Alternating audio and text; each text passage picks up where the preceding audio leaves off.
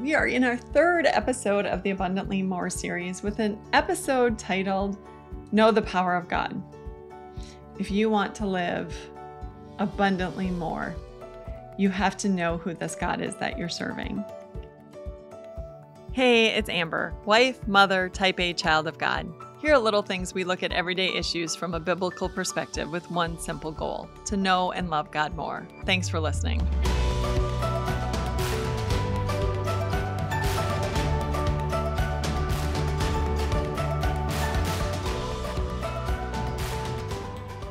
I think a lot of times we spend a lot of time in the New Testament, which is great. But as we are reading about Jesus, he is so much like us. And because he set aside his divine nature in order to walk with us, to be Emmanuel, God with us, to walk the earth, to be human, to show the attributes of humanity that we know. For instance, Jesus was tired. He fell asleep in the boat. We know that he was tired when he got to the well where the Samaritan woman was. He was often weak in appearance. He didn't exhibit his power to the full. He didn't just wipe out his enemies. He was meek and lowly. He walked away. He allowed the crowds to leave him. He wasn't the superstar. He was when he was healing people and people wanted to see a miracle. But when they didn't get what they want, they walked away. And he didn't force anybody to follow him. And so a lot of times when we see Jesus in the New Testament, in his lowliness, it can be easy to see Jesus as a friend and not God. It can be easy to forget what Jesus was capable of and what God is capable of. And the world doesn't, try to help us remember this by any stretch of the imagination. Everybody seems to be overwhelmed anymore. It just, you've got your hot mess mamas and you've got people who are burned out before they even get started. There are memes that go around that say like, this is the worst Friday ever because it's Tuesday or something like that. People are always showing how overwhelmed they are and how this life is not what they want it to be. And life in this sinful world is never going to be what we want it to be. It just isn't. We're not going to get that until we get to heaven. But as we navigate this crazy life that we live in, we can do so much better, and we will do so much better when we remember who God is. So first of all, who is this God that we serve? Well, he's the creator, and he's not just the creator of the world. And that in itself is amazing because I can't even, hardly bake a cake or make chocolate chip cookies. And yet with words, God spoke the universe into being, not just the world, not just the animals, not just the sea, not just the birds, but the universe. So God knows every star by name. We don't even know how many stars there are. We haven't even realized the extent of the galaxies that we live in. We cannot comprehend. It is far, far, far too big for us to understand. And yet God knows it all. He created it all with words. He is the God who also destroyed it. He opened up the floodgates and destroyed the world. He is the God who can rain fire down from heaven. He is the God who can part the sea so that his people can walk across on dry ground. He can also cause the sea to go back into its place, wiping out Pharaoh's army in the process. He is the God who can make water come from a rock, who can rain bread from heaven. He's the God who can make walls come down, fortified walls, not just the little gate, not just a few stones, fortified, tall, thick walls come down with a shout. He is the God who can give people a land, who can defeat armies, who can raise the dead, who can heal people, who can withhold rain from a land. In the New Testament, we see that Jesus is the God who can heal. He can make bread multiply. He can raise the dead. He can cause demons to flee and run away. He can calm a storm by just telling it to be still. And at the same time, when he does that, he can cause this boat that has been stuck for hours in the middle of the lake to suddenly reach land. We serve an almighty, all-powerful God. And that's so important for us to remember. Last week, I was able to spend 2 hours in the presence of someone who has the spiritual gift of faith. If you haven't had anybody talk about the spiritual gift of faith before, it's a spiritual gift just like other gifts. Some people have the gift of hospitality or leadership or encouragement or serving or giving. And some people have the gift of faith, which is believing that God is a big God and encouraging the rest of us to do the same. I spent 2 hours in the presence of this person last week, and I have not gotten over it yet. I needed that so much because I, for some reason, can get so clouded with the things of the world and with just circumstances, and I forget how big God is. So being in the presence of someone who has the gift of faith is just an unbelievable blessing. Okay, so this God, who is an almighty God, how does that impact our faith walk? Hebrews chapter 11 is called the by faith chapter, or just the faith chapter. The writer of the book of Hebrews in chapter 11 takes us through all these people who live by faith. And he starts explaining how Abel lived by faith, and Enoch lived by faith, and Noah lived by faith, and Abraham, and goes down the line. And then he finally says, and I don't even have enough time to tell you about Samuel and all these other people that he lists. But he starts chapter 11 by saying this: faith is confidence in what we hope for, and assurance about what we do not see. Faith is knowing. It's knowing beyond a shadow of a doubt. Yep, you can't see it. Doesn't matter. It's knowing and believing even when you can't see it. He goes on to say a few verses later in verse 6, without faith, without that knowing and believing, it is impossible to please God. You cannot. There's no way to please God without faith. End of story, done. You have to believe.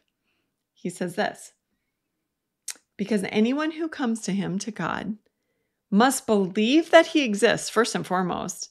If you're even struggling to wonder if there is a God, if you are there, whoa.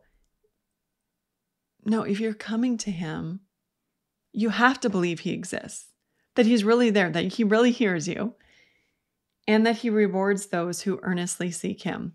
In fact, we're told in the book of James chapter 1, verse 6, when you ask, you must believe and not doubt, because the one who doubts is like a wave of the sea, blown and tossed by the wind.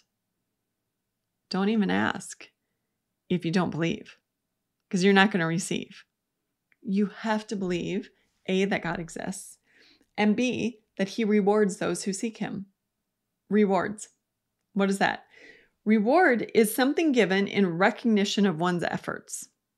In this circumstances is just for coming to God and believing that he is able to do something, he rewards us. Now, I did a little research on rewards. It's a big deal in our society right now. 9 out of 10 companies have a reward program. And you know, it doesn't matter if you go to buy shoes or if you go to buy coffee, wherever you go, they want to sign you up for your rewards program. You take a flight, they've all got rewards program. You get so many points. If you go so many times, if you spend so much money, your points can add up and your points can give you this and this and this and this and this. Here's the deal. 75% of people say they purchase more because of these reward programs. So for instance, I wasn't going to go buy a coffee, but since my app told me I got, 50% off, or I could get any size for $3, or didn't really need a new pair of shoes. But once I found out that my points were going to give me whatever, well, then I decided to spend the money. In fact, it's estimated that companies make an extra 15 to 25% revenue from those who follow them.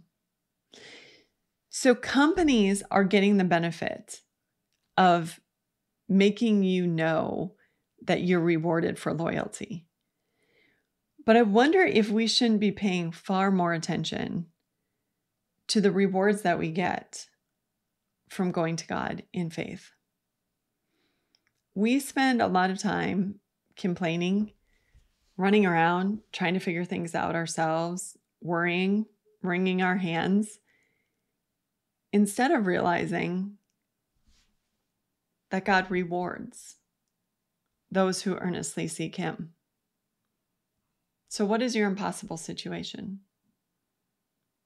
Is it an addiction that you haven't been able to get through, get past? You want to stop, but oh man, it is so hard. Or is it that relationship that's just severed and broken? You don't know what to do about it. Is it a job? Is it the pain of loss that just smothers you, that you don't know how to get through and get past? What is your impossible?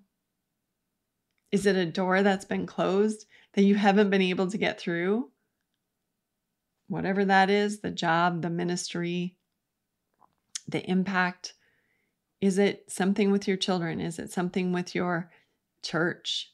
Whatever it is, we have to know that we have a God who can do the impossible. And when we know that, we act differently.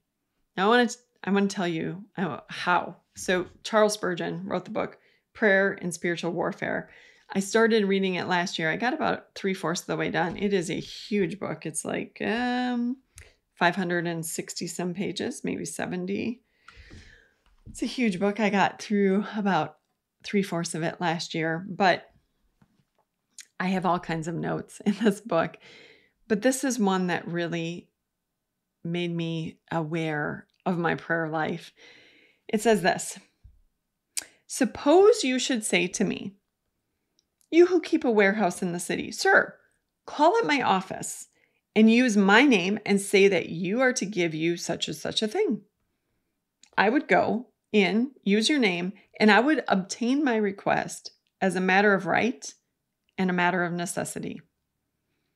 This is virtually what Jesus Christ says to us. If you need anything from God, all that the Father has belongs to me. Go and use my name. Suppose that you give a man your checkbook signed with your name and left blank to be filled in as he chooses. That would be very close to what Jesus has done in these words. If you ask anything in my name, I will do it. John 14, verse 14. If I had a good name at the bottom of the check, I would be sure that it would be cashed when I went to the bank with it. So when you have got Christ's name, to whom the very justice of God has become a debtor and whose merits have claims with the Most High, when you have Christ's name, there is no need to speak with fear and trembling and bated breath. Oh, waver not, and let not faith stagger. When you plead the name of Christ, you plead that which shakes the gates of hell, and that which the hosts of heaven obey, and God Himself feels the sacred power of that divine plea. A blank check. Ask whatever you want in my name, and it will be given to you. It is like knowing the secret word or the secret knock or having the keys to your Father's house. You don't have to wait outside. You don't have to wonder if you can get in. Nope. You can go straight to the throne of God because you have access to the throne of God, not because of what you've done, but because of the righteousness that comes from Jesus Christ. Because of the blood that was shed, He has made us right with God. And we are sons and daughters of the King, so we can go right in. Now, I know what you might be thinking. That's great, Amber. Here's the deal. I've been praying for some things for a long time, and God hasn't done anything. So What's up with that? Is God hearing? Is God listening? Is he doing anything? Well, if you've listened to me at all, you've probably heard me say this before, but this is one of my all-time favorite things to remember. It's from the People's Bible book of Matthew, which is mine is completely falling apart because I've opened it to this page so many times. And I've quoted this in at least 2 books that I've written, maybe more, because it's so important for me to know and understand and remember, and hopefully you too. So in Matthew 7, starting at verse 7, Jesus said this, "Ask and it will be given to you, seek and you will find, knock and the door will be opened to you. For everyone who asks receives, he who seeks finds, and to him who knocks, the door will be opened." Okay, that sounds great. But again, I'm going to go back to, I've prayed a lot of prayers and there were doors that didn't open and I didn't find anything and I'm knocking. Nothing's happening. Here's what this commentary says. Ask, seek, knock are present imperatives in the Greek. So the precise meaning is that we are to keep on asking and seeking and knocking. We are to pray without ceasing, pray without giving up, and with increasing intensity. Seeking is more aggressive than simply asking, and knocking is like going to someone's house in the middle of the night and rousing them out of bed to provide for your needs. First of all, I'm just going to stop right there. Is that what your prayer life is? Are you going with increasing intensity?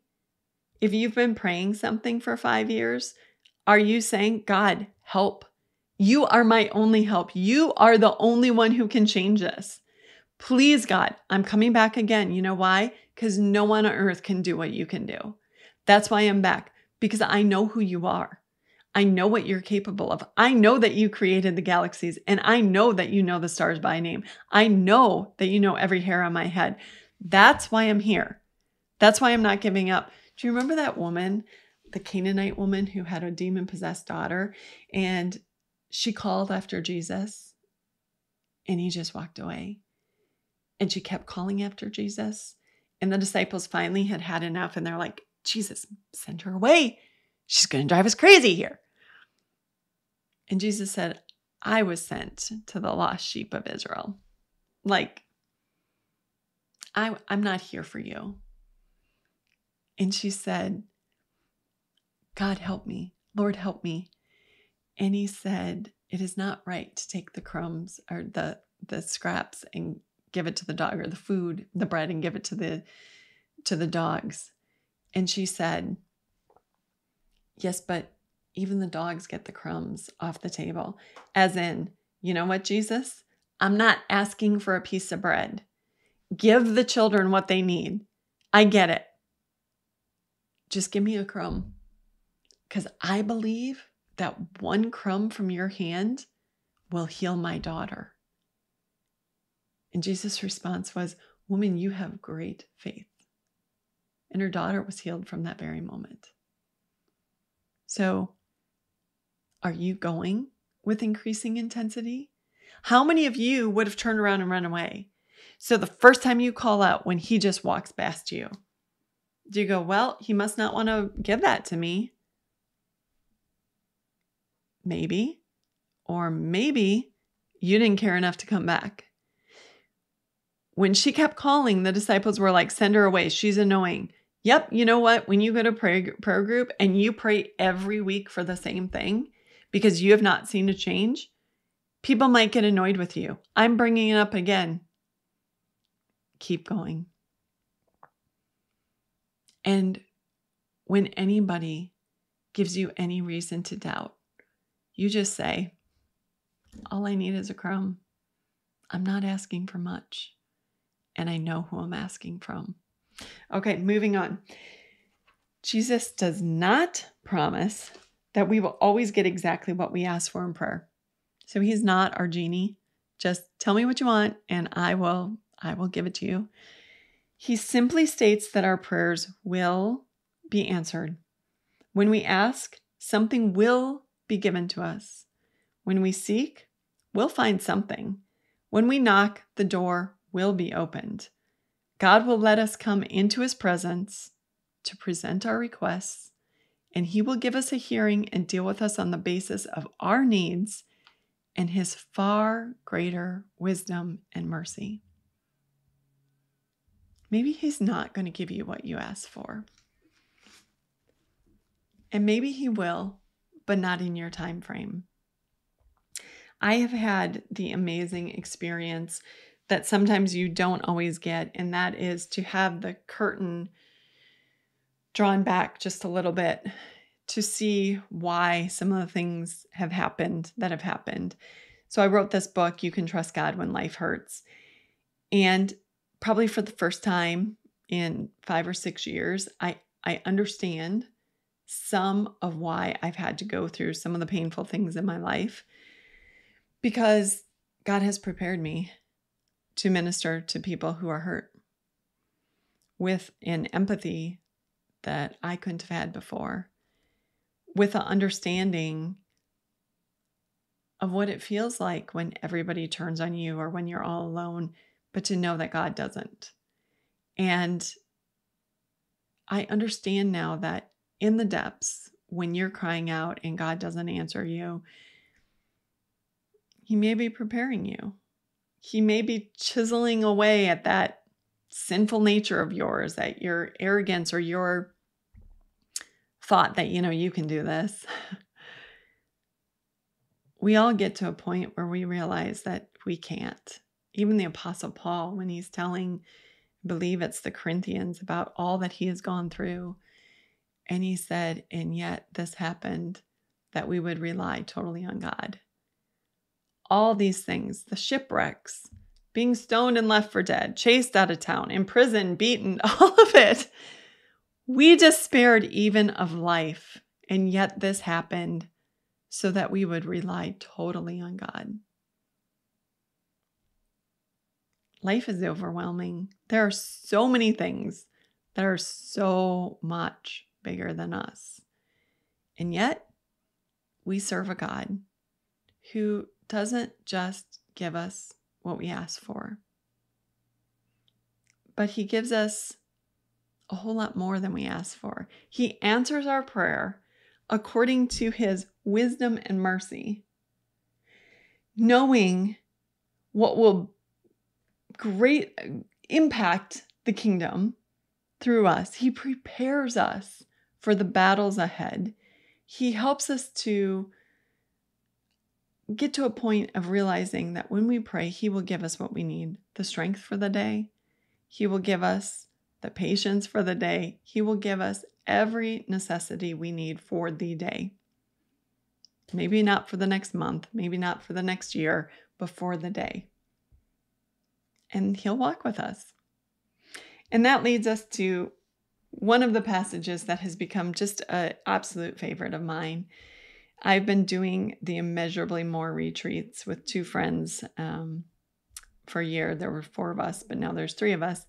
And it's based on Ephesians 3, verses 20 and 21, which say, "Now to him who is able to do immeasurably more than all we could ask or imagine, to him be the glory forever and ever."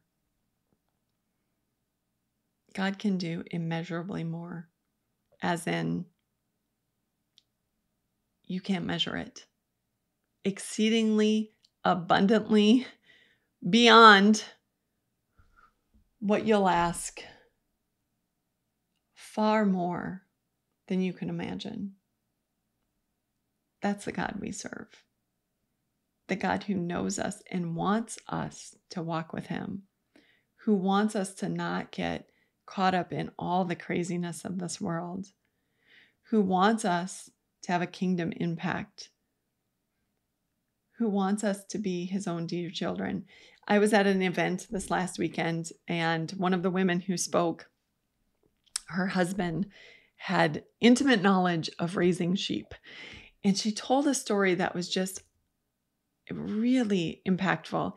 And she told about how this shepherd went to feed his sheep. And there was one sheep in particular who decided to keep bucking the shepherd. Every time he went to bend down to get a bale of hay, this sheep just pushed him over And so the shepherd went and took the sheep and put it on his back, all 4 legs up in the air, because the shepherd had work to do. And that sheep was preventing him from the important work he had to do.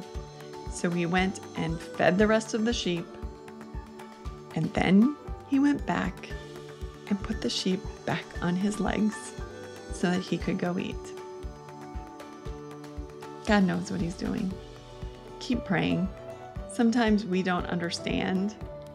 We don't understand our faults. We don't understand our flaws. We don't understand what God needs to do in us in order to use us.